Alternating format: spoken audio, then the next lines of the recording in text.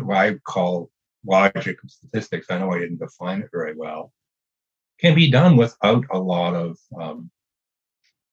mathematics. And it can be done for maybe simple to almost intermediate problems. So you're not stuck with just having to talk about normal distributions and very convenient assumptions.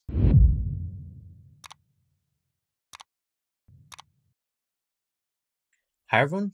Welcome back. Today's guest is Keith O'Rourke. He is part of O'Rourke Consulting and also Health Canada. And this conversation simply reflects his views and not those of his employer.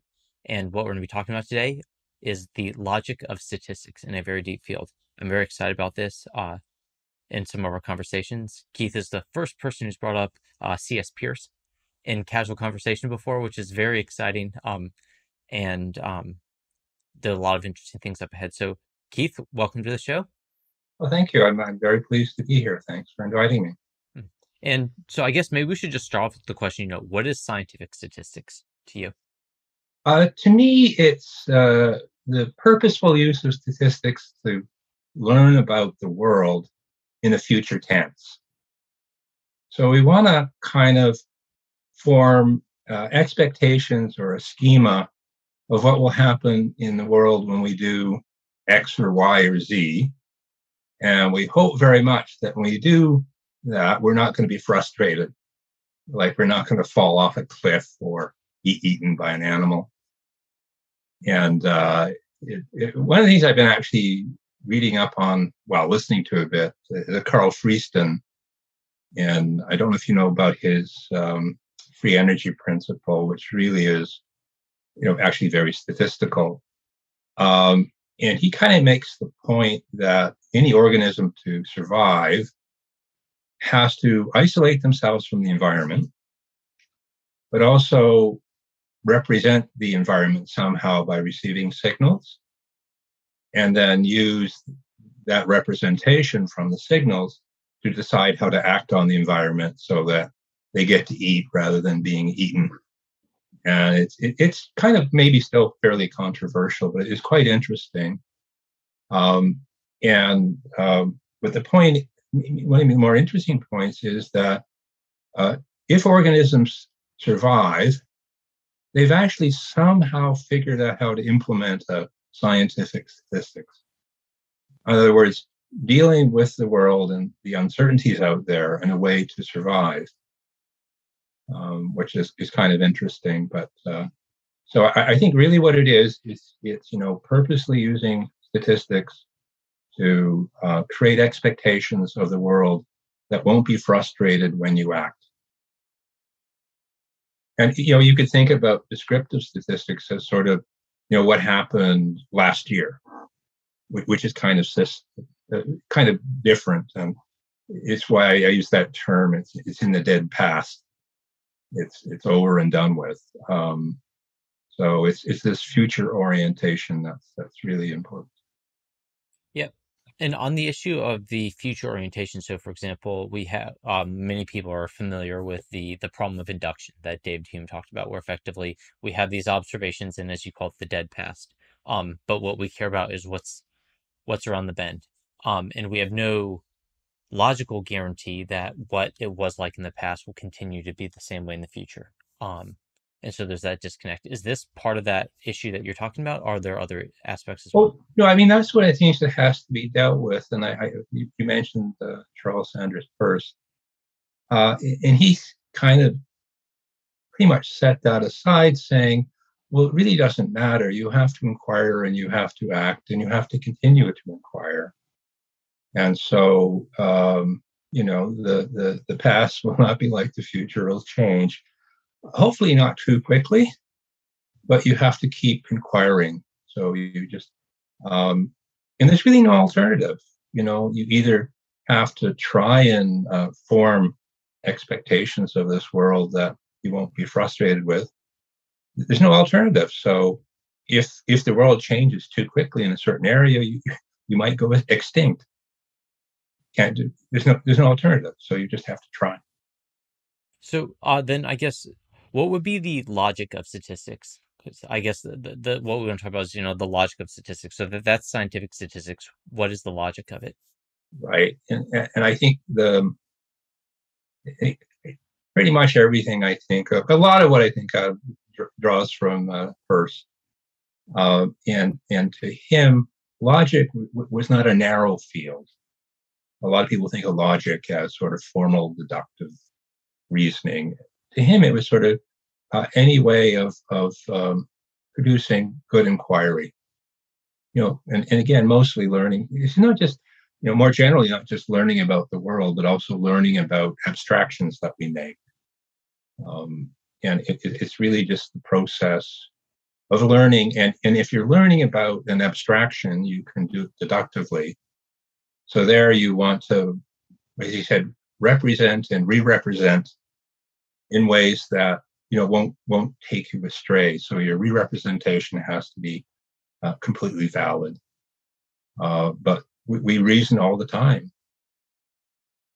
And we even have the thing he had the biggest problem with, and he never really resolved in his career or lifetime, was what he called abduction, which is coming up with hypotheses.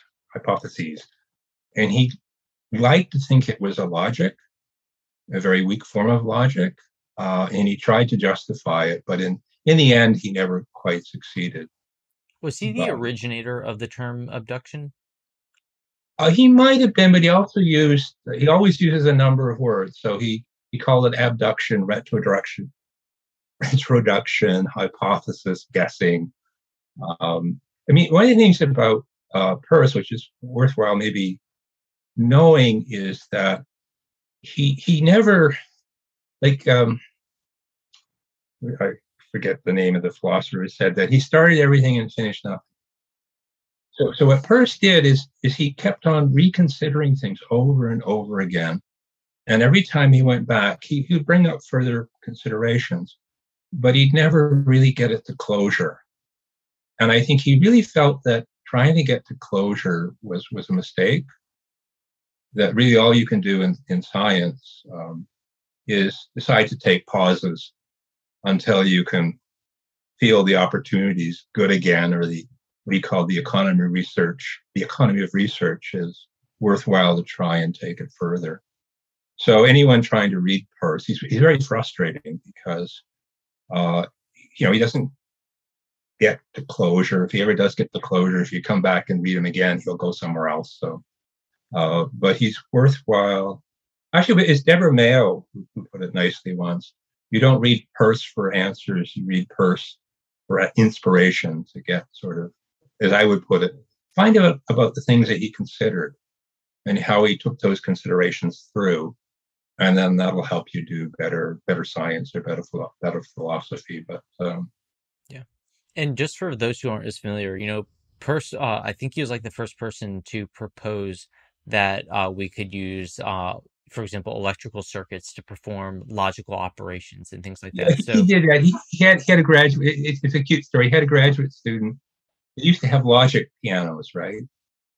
Certain keyboards would work out certain syllogisms, but you had to have a really good carpenter to build it. And one of his graduate students had problems getting a good carpenter, and one quit. So Peirce said, well, why don't you just use electronic switching circuits? So that was kind of the instance. Yeah. So yeah, really interesting ideas. On the issue of, we talked about, reasoning and abstraction. What is one of the things I want to talk to you about was the role of representation in statistics, and eventually get around to this idea of diagrammatic reasoning in statistics. So what is the role of representation in statistics, and how's that essentially bringing together, the mathematical formalism, the real world? How does that all get funneled together? Well, the mathematical abstractions, they're abstract. We make them, and we make them as we make them, and they are what they are. And you can learn about their what they imply. You can learn about everything that's contained in that representation with that abstraction you've made. But if you're going to try and learn about the world, you have to realize that you're using a model as a representation. It's supposed to kind of connect somehow with the world. And so then, when you've kind of worked through the implications of the abstraction, you then think they're going to be similar or analogous to how the world works. But somehow the mathematics has to connect with the world if you're going to be learning about the world, rather than just about the abstraction. And most of what we do in statistics, everything that's done in mathematics, is just learning about the abstraction, right? And in statistics, a lot of the work we do, we're just learning about those abstractions. And then somehow we have to transport that understanding to expectations about what will repeatedly happen in the world, right? If you have expectations of what's going to happen, that's a sense of what will repeatedly occur, right? We don't expect the same thing to happen every time. Like, to go back in the 1800s, when they started taking photographs of people, they would do things like take photographs of all the female actors in movies and overexpose them on the same picture. And what they got was kind of an average picture of a female actor at that time. That's kind of the average female actor. That makes sense? You go. Yeah, so far, yep. So far, it's kind of like averaging, yes. And now, today, I think we should be thinking about a distribution, right? And I think, this is kind of, we all have these distributions about expectations of things. Like, if we're watching a new movie and there's a new female lead actor and you haven't seen them before, you'll have a set of expectations, a distribution of things that they'll look like. Okay. And so that's kind of very statistical, right? It's a distribution, and it provides you a set of expectations for how to confront the world, right? And if that female actor looks very different than your distribution of past female actors, you're going to be very surprised. And I don't know if that makes sense, or yeah. I guess so. I guess connecting it back to the representation. So I guess yeah. Go on. So usually people talk about assuming models when they're doing statistics, right? And I think sometimes they're thinking about, well, you have to assume models. It's just a cost to getting quantitative results. It's something that's like paying taxes. It's something you have to do. But if you think about it, what you're really doing is you're representing the world somehow. Right? If you say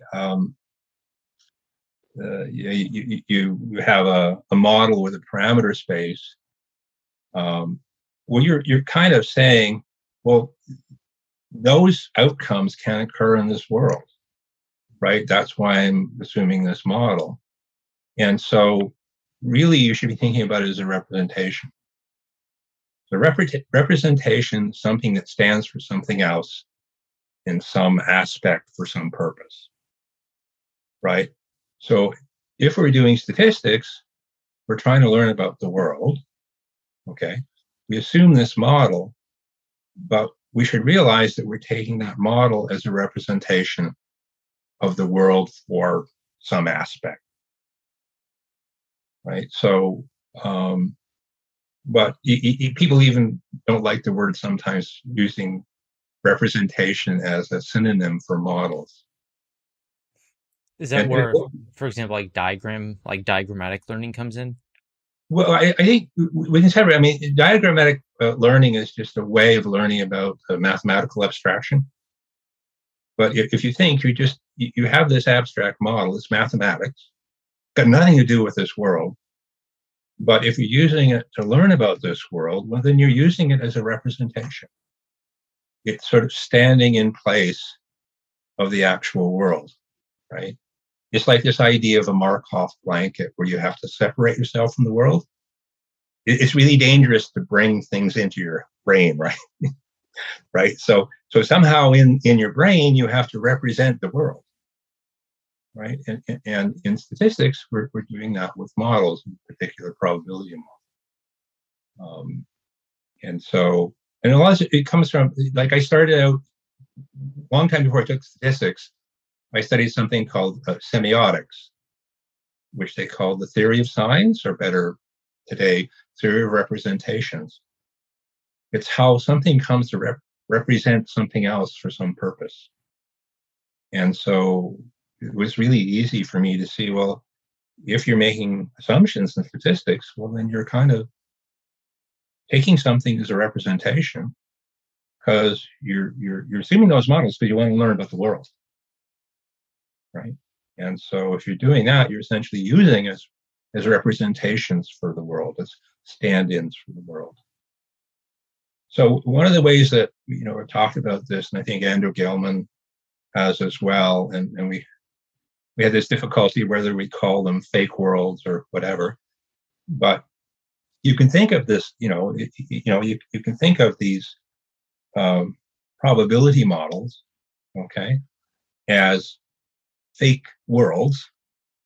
Now, because it's an abstraction, you can learn everything you want about that world, right? You can learn all the implications, okay.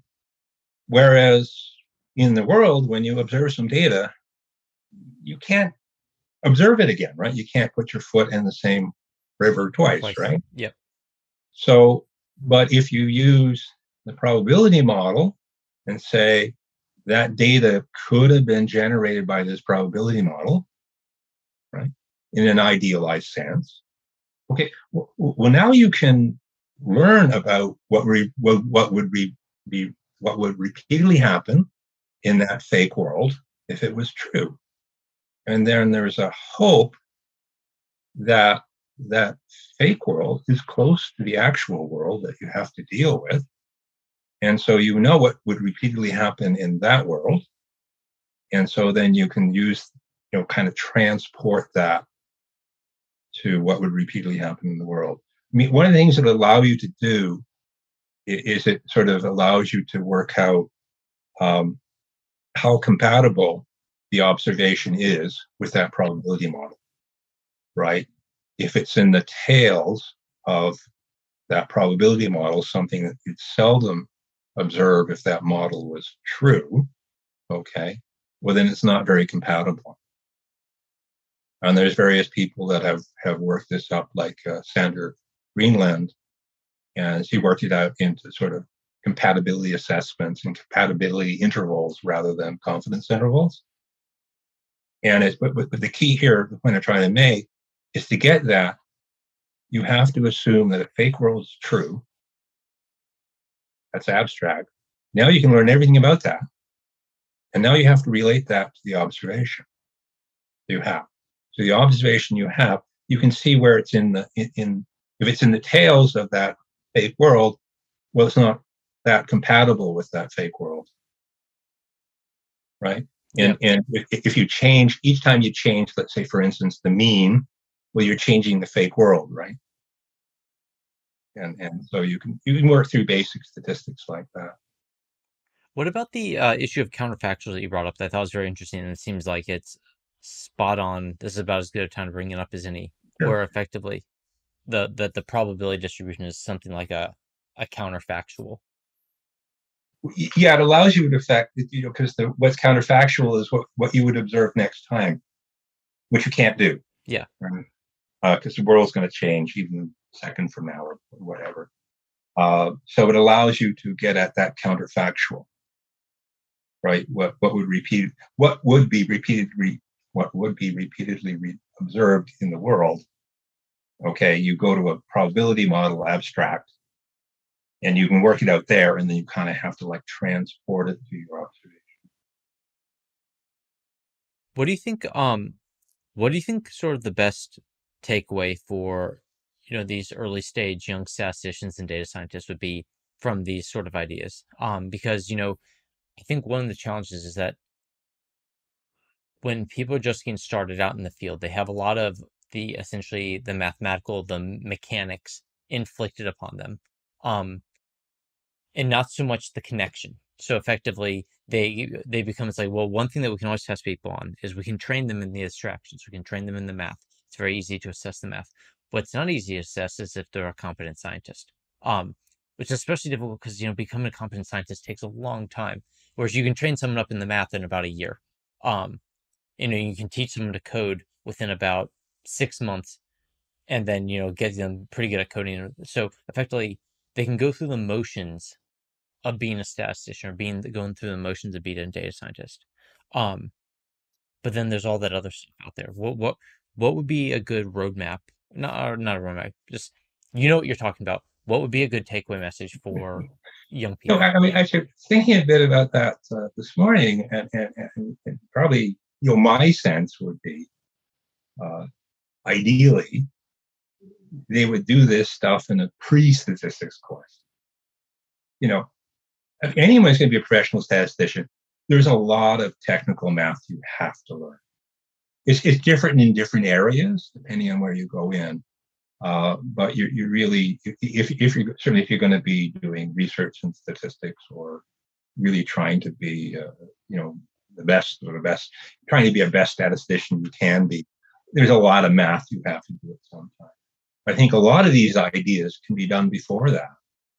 And we're getting ahead of ourselves, but I think I sent you some material where I use simulation, and then I point out that Bayes can be done with what's called direct or two-stage or ancestral simulation.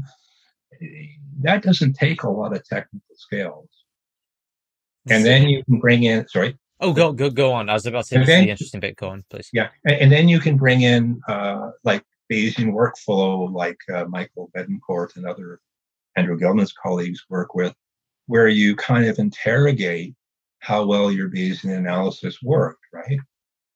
Because if, with the Bayesian workflow, you're going to have to do the same ancestral simulations anyways, even if you can do MC sampling.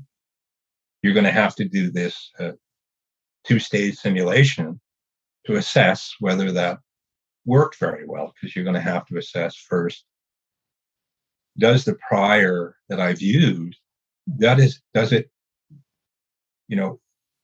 imply marginal priors that make sense to me? So you have to simulate from the prior to sort of check the prior. And then you have to simulate from the prior, and then you have to simulate the data given the parameter you got prior to see if your Bayesian model generates potential observations or fake observations that are like what you see in the world. So you have to do those steps. So, this whole, what I call logic of statistics, I know I didn't define it very well, can be done without a lot of mathematics.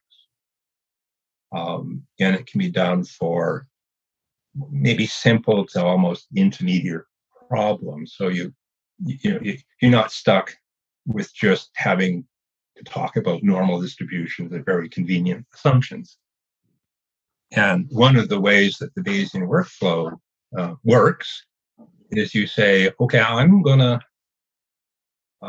my data generating model, let's say my prior is going to be normal and my data generating model is going to be normal. But what you do in the Bayesian workflow is you change that. So you make the prior something else, and you make the data generating model something else. And you say, well, this could be more like the world. I won't know that. So I'll use my normal Bayesian model to try and learn about it. How well do I do? And the thing that saves us the statistics is you usually do not too badly.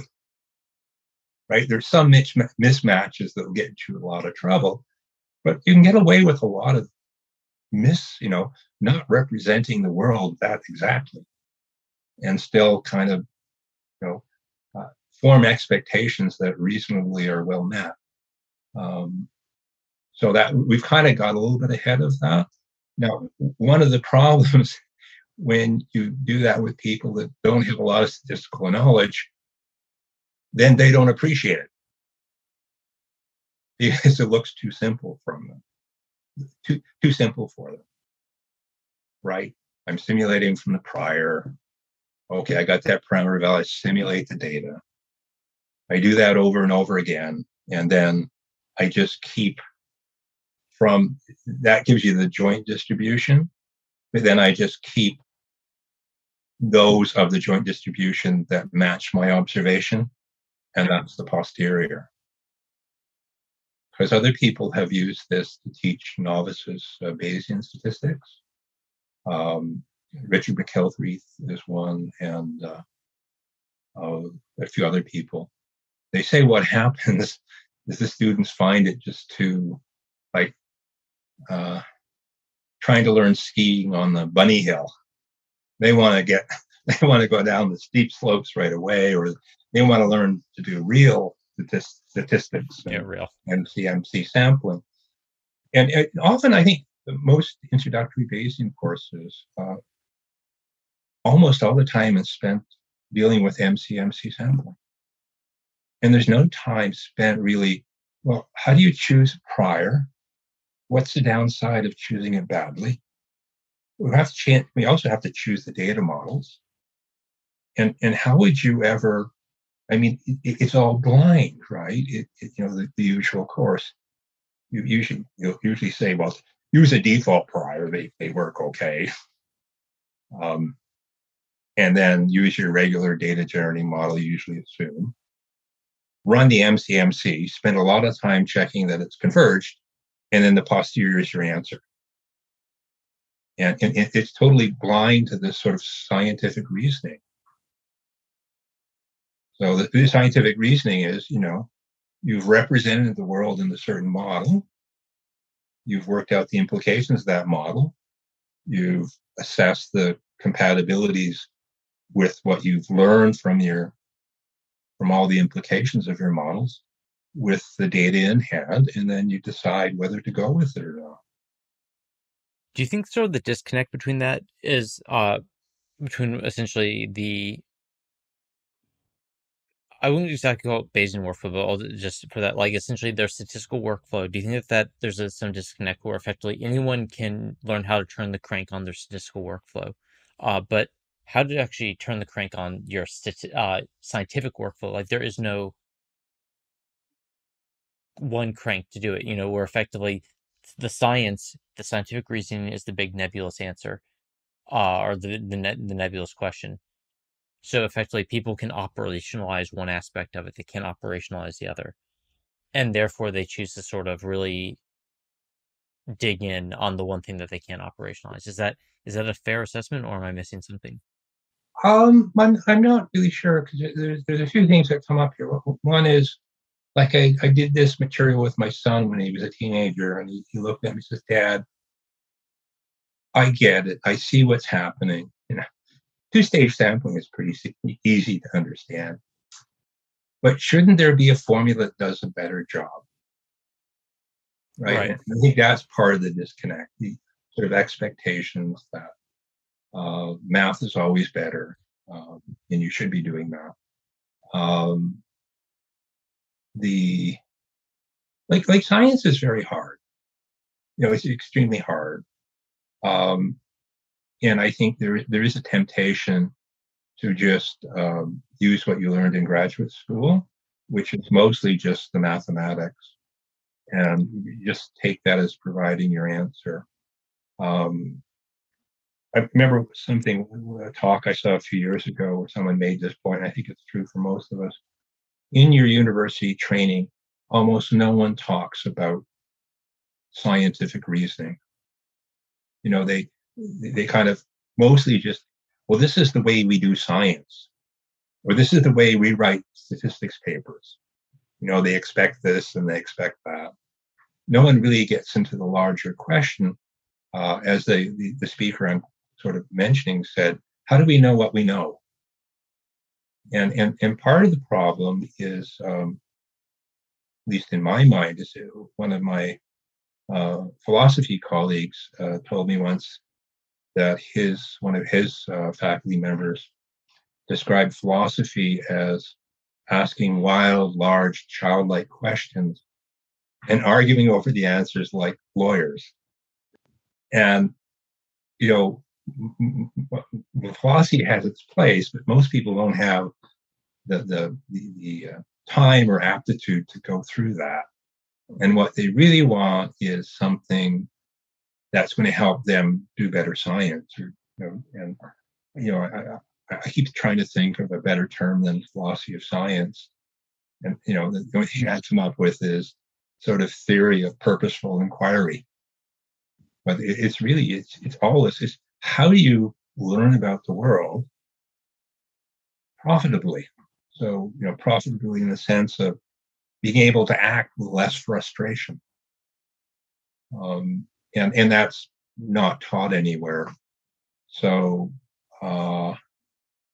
and it's so to go back to the original trying to answer your question, if we had a pre-calculus, pre-statistics course that taught sort of scientific inquiry and use these simpler like things like two-stage sampling, and you can leave the prior off and just make about classical statistics, and so it's just a way of really focusing on using probability models to represent how the observations could have been generated, and then using simulation to learn about those, because that's really easy to do, and then doing this mismatch where you represent something one way and analyze it thinking you was represented another way, and seeing what happens and what can go wrong.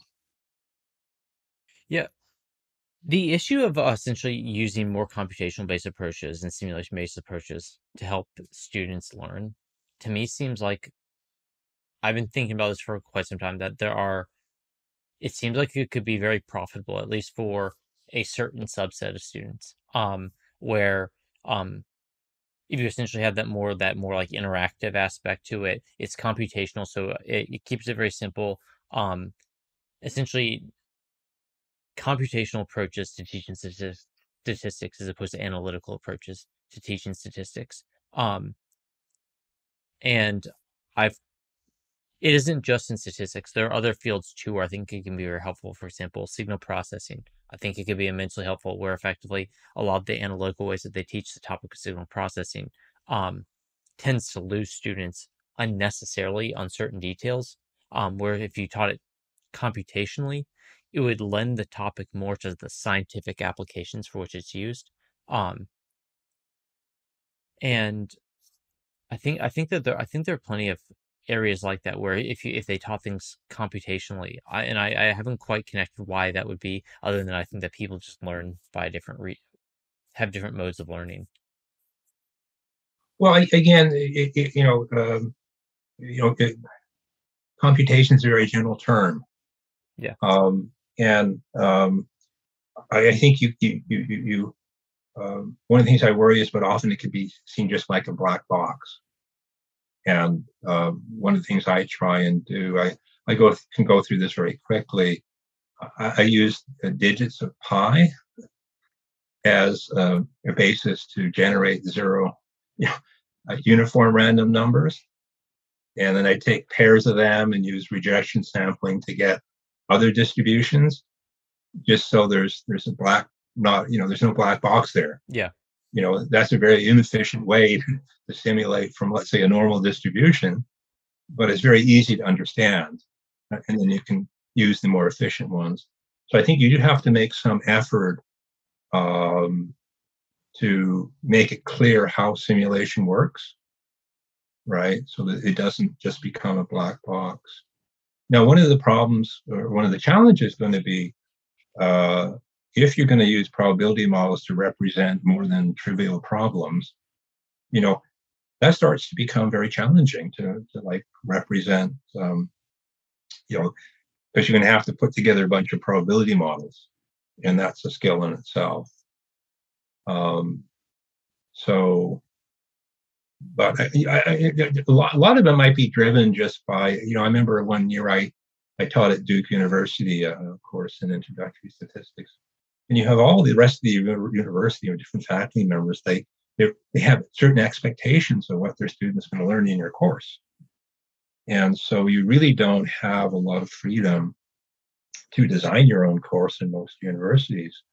And you also don't have the time. It takes a lot of time.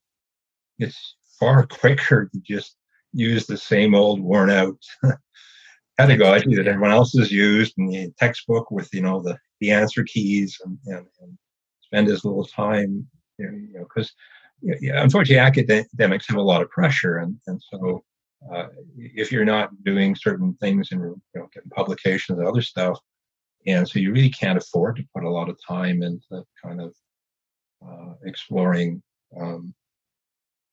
how to teach statistics computation.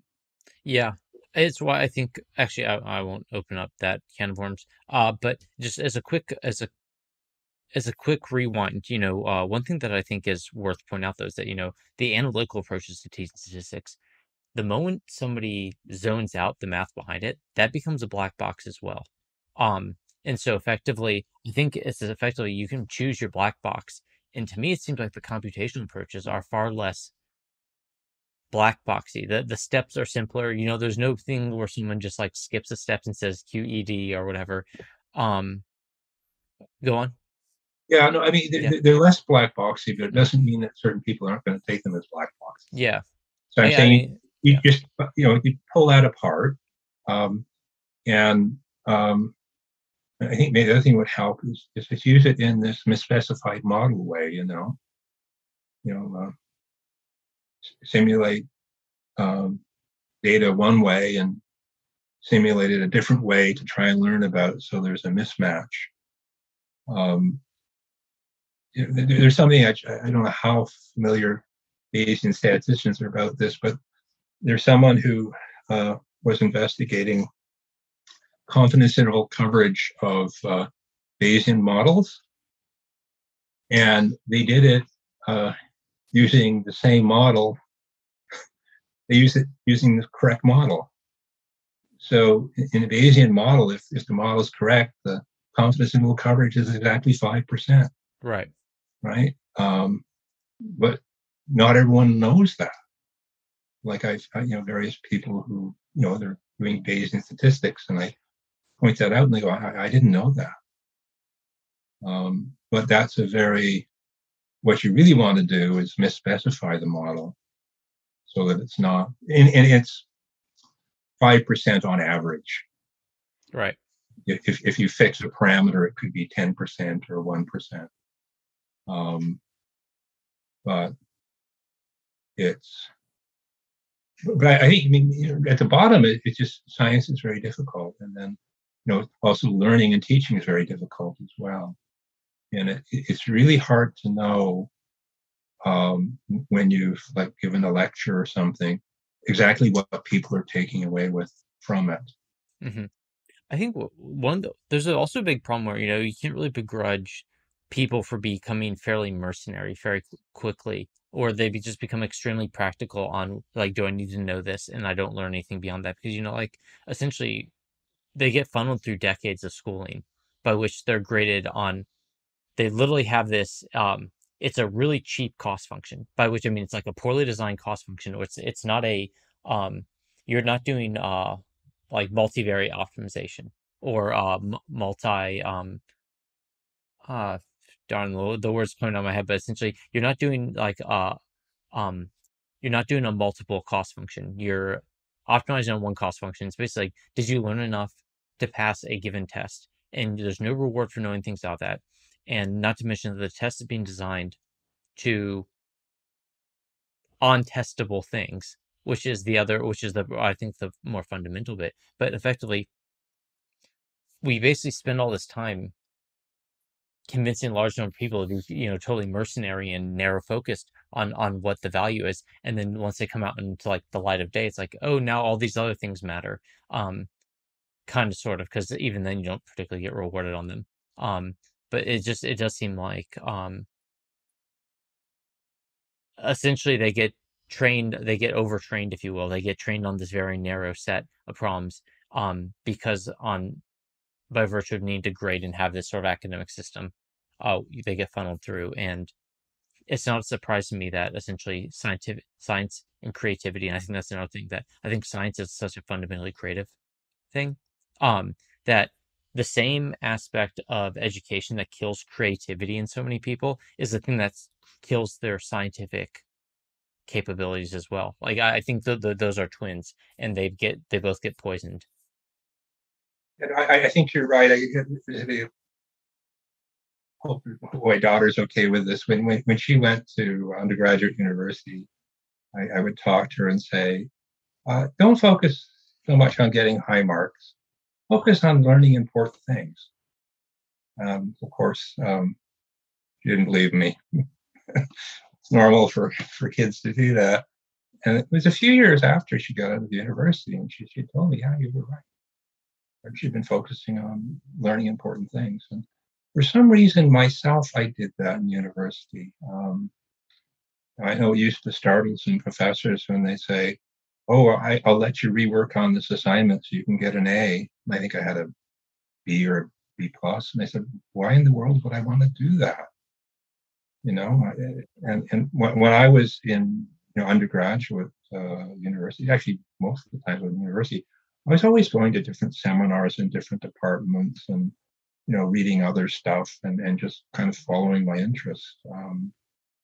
But most people, you're right, Glenn. They're trained, and like I experienced that, when I was teaching at Duke University.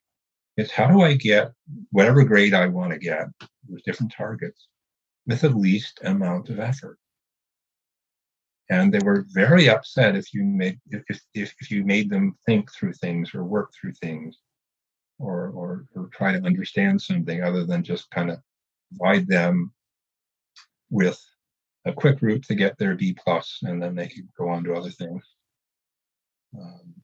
So obviously we've talked quite a bit about the challenges of learning statistics. And I think one of the things that you and I both agree on is the value of, for example, metaphor, or I like to use analogies when learning about concepts, just any concepts in general. Why is it that you think that metaphors are particularly useful for learning?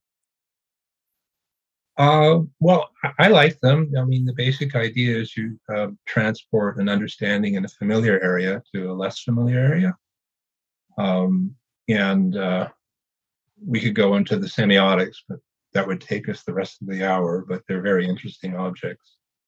And there's a few that I think have worked well for me. One is actually kind of a joke. It's a Picasso joke. And it's Picasso painted a picture of this husband's wife, and the husband met Picasso at a party and said, Picasso, that painting of my wife doesn't look like her at all. And he goes, oh, really? What does she look like?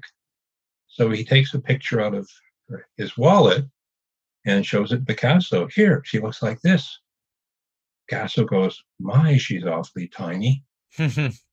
So that's kind of a metaphor, because people, when I talk about probability models as representing how the data were generated, the first impression was they're not really like that, or it's not exactly like that. Well, representations are they're like this little painting. They don't have to get all aspects right. They just have to get the important ones. The other one I like is using shadows as a metaphor for statistics, and that's so you see a shadow, but you can't look at what's casting it. And what we're doing in statistics is we're trying to learn about what's casting it. We don't care about the shadow per se. So that's like the observations in our study. They're the dead past. We really just want to use those to learn about what will repeatedly happen in the future. The other one that chemists like, because they actually do this, is they spike known amounts of chemicals in test tubes, and then they take machine readings, and then they sort of calibrate the machine readings.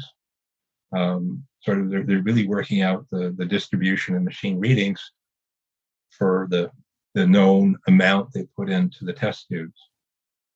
And that's kind of what we're doing in statistics, but we have to use probability models because we can't spike certain things like cancer rates or return on investment. So we have to make these probability models to do that. Do you think that one of the reasons, getting back to the conversations about diagrammatic reasoning and representation, is that are these metaphors helpful because effectively it's easier sometimes to manipulate the metaphor in our mind to make progress? No, I think metaphors work more like schemas. They create sort of expectations of a certain area.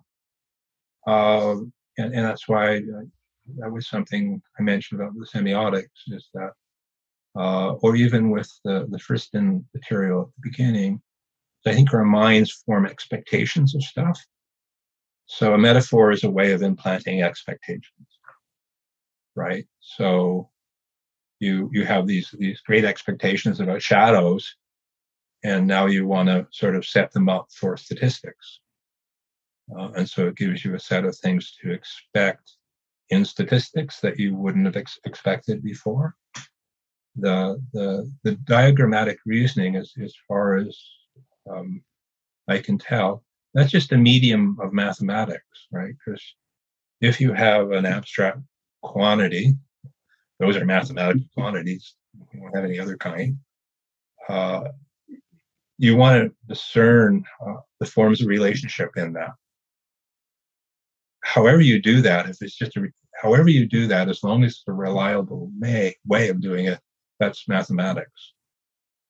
So whether you're doing it with symbols or with a diagram, you can do diagrammatic proofs. People used to think those weren't very good, but they've since argued that they can be as accurate as deductions. If you do them carefully enough. Can you talk about that a little bit more? However, for example, why do people think that this wasn't as good as, I guess, mathematical deduction? Well, because I think people did poor they do diagrams loosely and would draw incorrect conclusions. So you can do that with any form. You can do that with any form of mathematics. Mm-hmm. So basically, does mathematics, in many ways, traditional mathematics, it's very good at forcing you to be very rigorous and precise. And when people then jump to a more diagrammatic approach, that they might lose the precision, or what? There's arguments that you can make the diagrammatical approach as rigorous, but that's not really its feature. Its feature is it's just easier for most people to understand. I mean, again, like anything else from what I'm working on, comes from Peirce, who defined mathematics as performing experiments on diagrams or symbols instead of chemicals. And so it's just experimental reasoning performed on the abstraction, and the diagram just makes it clearer that that's what you're doing. So you could sort of draw any arbitrary triangle and prove it has 180 degrees by sort of just manipulating lines and checking angles, and you'll do it. And so that's kind of a diagrammatical approach to proving that all triangles have 180 degrees. If you don't mind me just hopping back onto the science for the scientific aspects, do you think that, given some of the challenges and the turn the crank aspects that practicing statistics has sort of picked up as its burden, do you think science has become too statistics focused? Yeah, I think if you let me first answer it a little bit differently. I think it's too single study. The idea that you can learn anything from a single study is, to me, a little bit bizarre. Occasionally we may be in a situation where we can only have one study.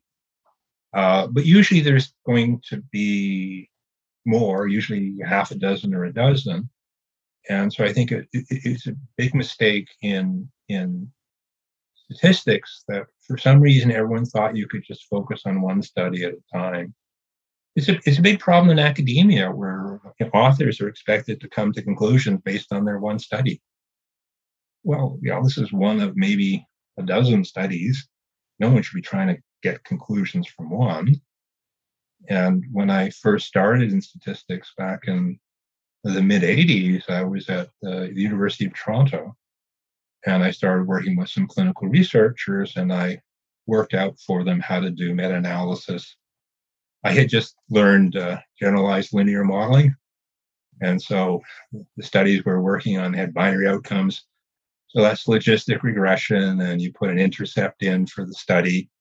So each study allows a different control rate because patients can be sicker in different centers.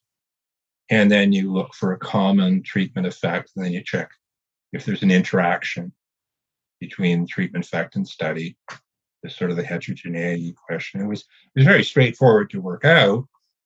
And then we started doing it, and then the whole university, all the statisticians and biostatisticians were very upset at me and thought I was being a complete fool for showing people how to do meta-analysis, because they should know that you're not supposed to try and do that. And there was this general pushback for years and years about looking at more than one study at a time, and you shouldn't. And all you should really do for a single study is, do your best to represent what happened and what you observed, and then let someone else come along when there's a half a dozen or so studies to actually try and draw conclusions from it.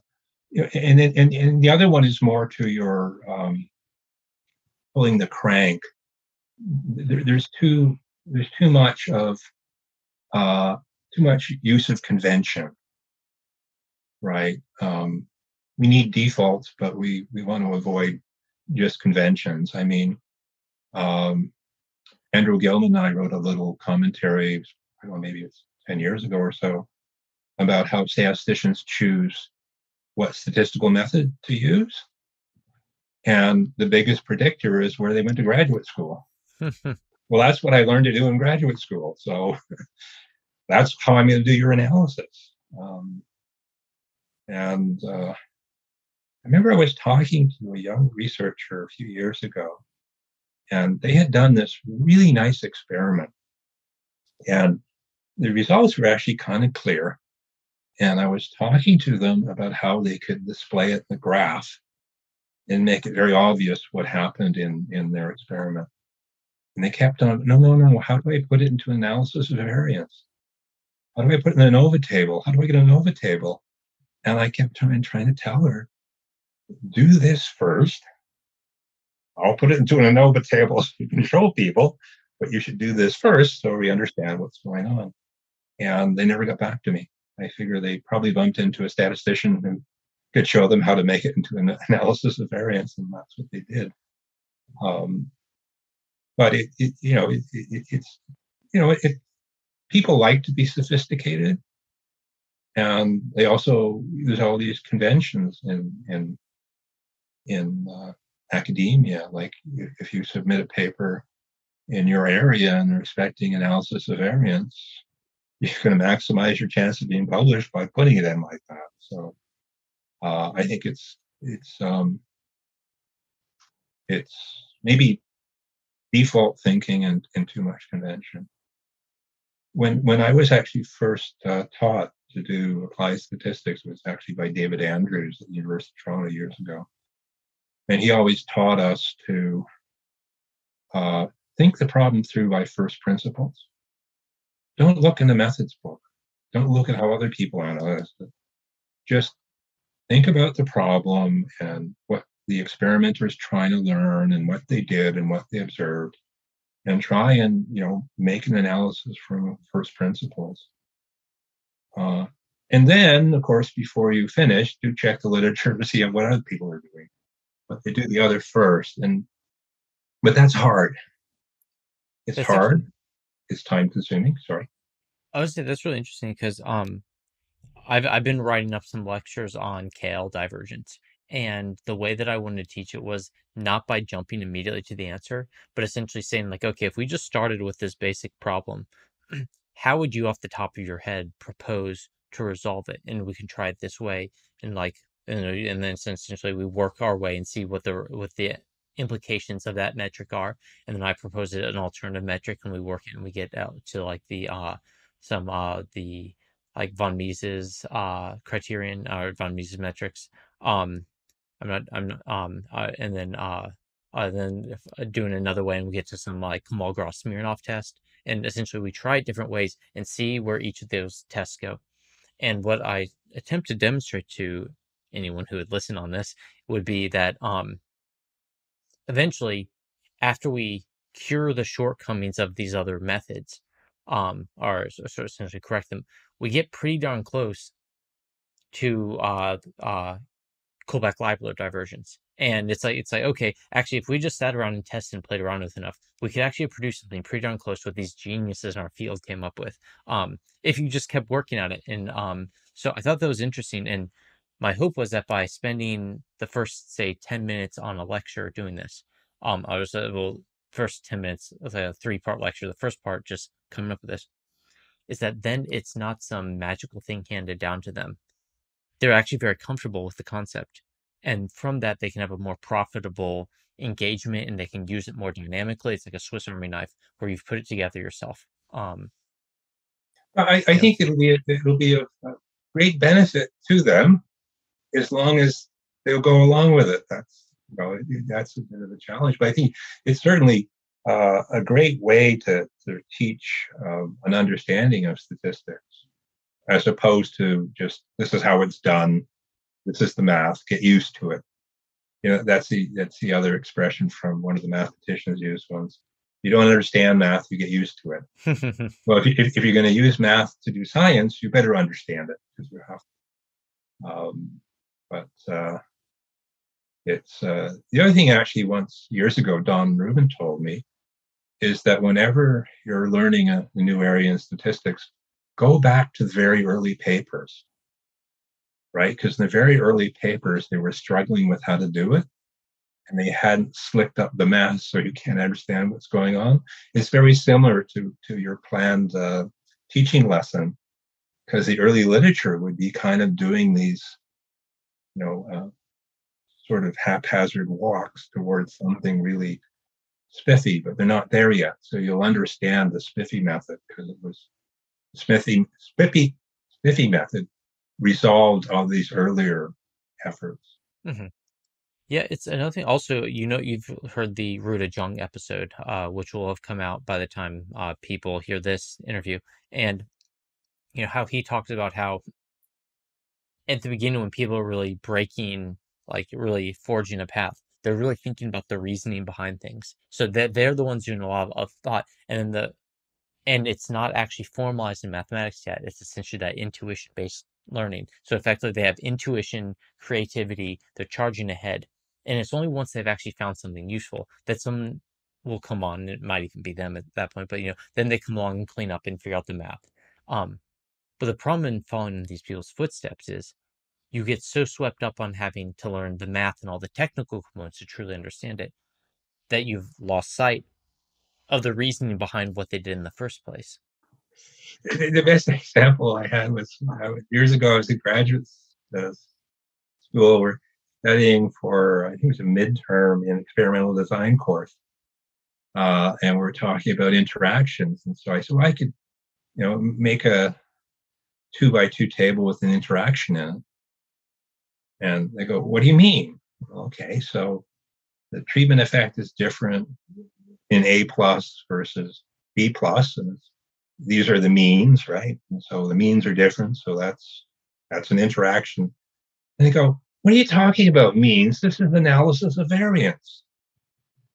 So they didn't understand that the analysis of variance, they were getting good marks in the course, but they didn't understand the analysis of variance was about looking for differences in means. They totally missed that. Well, it says variance in the name. That's not, yeah. And I would like, they were doing well in the course. They could do all the formulas. I guess this is teeing up to my next question. Well, I guess I think we've teed it up pretty well. And we've probably answered it by the time I asked. But is statistics sufficiently science focused? So previously is science too statistics focused, and now is statistics sufficiently science focused? No. No. Okay. Okay. And I think QED. it's improving, Hmm. right? I mean, when I took some of my stats courses, I guess it's about 30 years ago, it was like proof, lemma, lemma, proof, lemma. Whereas now, I think, most of them have a little bit of science. I mean, obviously not enough. And people are doing more to sort of work with actual data and do sort of more live-like examples. But again, there's no real discussion of what is scientific method or scientific reasoning. I think if we could survey or actually better audit working statisticians, drop into their office and ask them pointed questions they have to answer, people might think things like science is objective, or science is a collection of known facts, Yeah. or really naive views. And you hear a lot of them in the frequentist phase battles about not making assumptions, or not so much for not bringing in judgment. You shouldn't be bringing in expertise. You should let the data speak for itself. And I like the line that Sandra Greenland used for that: data speaking for themselves. If you think data are speaking from yourself for themselves, you need help from a psychiatrist, not a statistician. Yeah. But it's not their fault. I mean, there's not really any space to learn more nuanced senses about scientific method and scientific reasoning. And most philosophy of science courses, if you went into them, you're not going to probably get much out of them. They have a different. They're there for a different reason. Yeah. One of the biggest things that I would like to see go by the wayside is this idea that science is essentially a collection of known facts. I think that is probably one of the most poisonous misrepresentations of science. And the thing is, it's not even a fair one to have, because I don't think you can read a popular science book that doesn't dispel that in some way. Like I was uh Carl Sagan, is it Demon Haunted World? I was reading that a few months ago, and he basically dispels it every chapter. There's nothing that Richard Dawkins says, for example, that where he doesn't knock that one out in a way. A lot of just popular science, they focus on the methods and things like that, and the discovery process. But it gets said so much that I think that anyone who has done any amount of reading, and even very, very tractable, publicly available popular science books, should have heard this, and I just don't understand why people haven't. Well, especially now with the pandemic, there's a lot of conversation on the radio, if they're listening to the radio, about science evolving, and that if it's changing, that's a good sign because they're learning. But the other one is Brian Ripley once said, I'll quote him, so I won't be insulting people myself. I'll let Brian. Statisticians don't read. Most of them don't. Um, and that's the other thing you'll see a lot when people reference your papers. Often they haven't read them. Maybe they've scanned the abstract. It probably ended up there because one of the reviewers said you should reference so and so. Or better yet, if you were the reviewer, say, you really ought to reference Glenn on this one. It must, yeah. That's hard. I mean, I've been in a position a couple of times. Talked to the editor and I said, look, I don't know of anyone else to reference other than my own work that will actually deal with this specific issue. And most editors are okay, but you really have to be careful that you have to have a good reason to reference yourself. But yeah, I know I get sort of pigeonholed where there's a within IEEE, I get like not a small number of papers very specifically related to essentially the intersection of, we'll just put it as like biological time series, patient vital sign monitoring, Bayesian non-parametrics, where I get a fair number of offers and they come so close. Unfortunately, I always get a little bit tickled when someone does reference me, and I happen to be one of the reviewers on it. Just as a disclaimer, of course, I've never actually suggested that anyone does it, but I do find it funny that the idea that someone would use their position as a reviewer to get more citations. But the nice thing is, like, you do actually get a good. This is going into too much of a can of worms, but there you could get a very good dialogue if the review process were more functional than what it currently is. You could have way better dialogues, because effectively, when you really know what someone has, like never mind, I was about to open up another can of worms. I'll move on, but yeah, it is something interesting where there is an interplay between, once people know to think of you in a certain field, you do end up getting a whole bunch of review requests for things in your niche. Yeah, I generally just say no because I'm not in academia anymore. So I don't have that. If I review a paper, there's no kind of no one has a checkbox. In fact, it's almost the opposite. Um, Having said that, there's a few. What's really satisfying when you review a paper is when you review one really critically, and then the authors come back and they've really improved the work. And there was one editor once in contact, and he said, the authors just didn't do what you suggested. Are you still up for reviewing it? And I said, yes. And the authors came up with something much better than I suggested. I was really happy with let the editor know that the paper was really good. So there can be rewards of reviewing, but I generally just don't, because there's no advantage to me right now. I've been talking to somebody who's looking at, I won't talk about the idea too much, but essentially to get a better reward mechanism to bring essentially very engaged functional reviewers back into the scientific review process, that I think would be very helpful. But yeah, no, I'm glad that there's a positive story, because very frequently what I experience is you try to give people very good, helpful feedback to essentially to buff up the scientific validity of an experiment. And the goal of many authors in the face of review is to, what is the minimal I can do? Or worst case, oh, I'm not going to win anything here. I might as well skip over to another journal that might not have had the author. Essentially, so it's like, if I try enough journals, eventually one will have 3 authors who aren't paying any attention, and it'll let this go through without any edits. Yeah, academia has a lot of challenges. A quick one that Mike Evans pointed out to me. He reviewed a paper once, and the author referenced something, and Mike was interested in the reference, so he read the reference, and he said, oh, reference, he goes back on his review, the reference clearly shows what this author is doing is wrong. So they rejected the paper. A year later, he sees the same paper unchanged in another journal, and he looks at the references, and that reference that Mike used to find out it was wrong is missing. He just omitted it and got it published that way. But, yeah, it's a shame. I don't know how they're going to fix academia. It's a huge challenge. But well, I guess maybe that leads to the next question, our penultimate question.